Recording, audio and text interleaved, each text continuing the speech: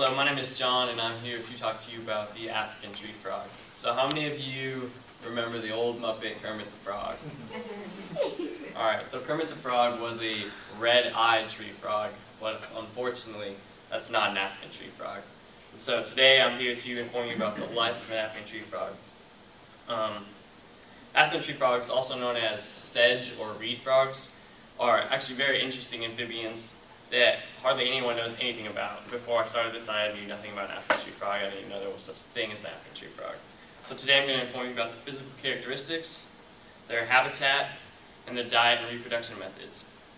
So first off, let's talk about their many different physical characteristics. According to the online Encyclopedia of Animals, there's 637 different types of species of tree frogs, 220 of which are African tree frogs. So, since there's 220 different, it's hard for them to follow one set pattern of color and design.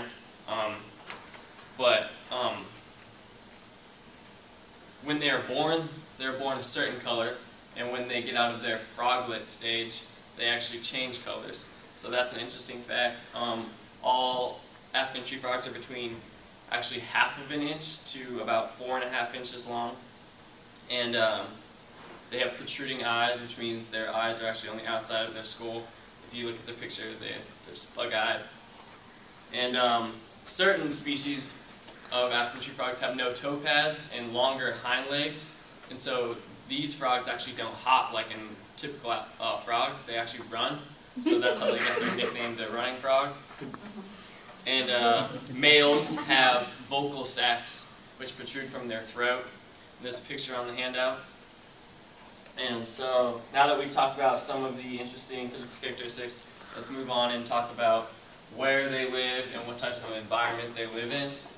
So African tree frogs can be found throughout Central and Southern Africa. There's a map on the handout. And they are also found on Madagascar, which is the island to the east of Africa. And then on the map there's a tiny little dot right above Madagascar, and it's called Seychelles. And they also can be found there. And going more into detail, African tree frogs can be found in grassy fields with brush. They can be found in mountains, rainforests, and even underground, even though they're called tree frogs. But these tree frogs didn't get their name tree frogs for no reason. Most of these species are arboreal, which means above ground, or which means basically they live in trees. So now that we've discussed their habitat, let's move on and talk about their diet and reproduction methods. So, African tree frogs eat a limited variety of food. They are considered carnivores, and their main diet includes insects, worms, and small invertebrates.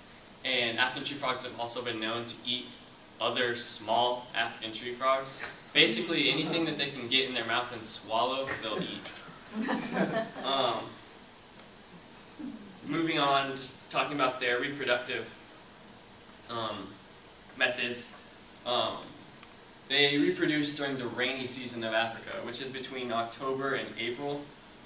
And when a male is ready to reproduce, they will find a body of water, such as a puddle or a pond or a lake, and they will make their mating call, which when they make their mating call, their vocal sac comes out, and it is said that you can hear a male mating call from a mile away.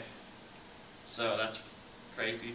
But when a woman mates, they will go from male to male to male. Like, they can have multiple males in one night.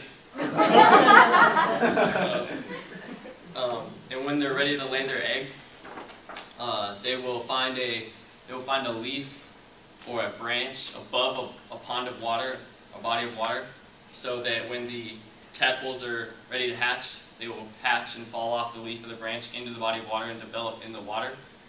And any like nest can be anywhere between 12 dozen and 200 eggs, so the African tree frog isn't going extinct anytime soon. now that we've talked about the diamond reproduction method, let's move on and come to a hearty conclusion.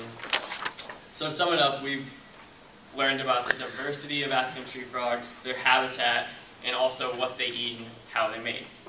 And I hope now that I knew nothing about African tree frogs, I hope now you guys know a little bit about African tree frogs and find them as just as interesting as I do. That's it.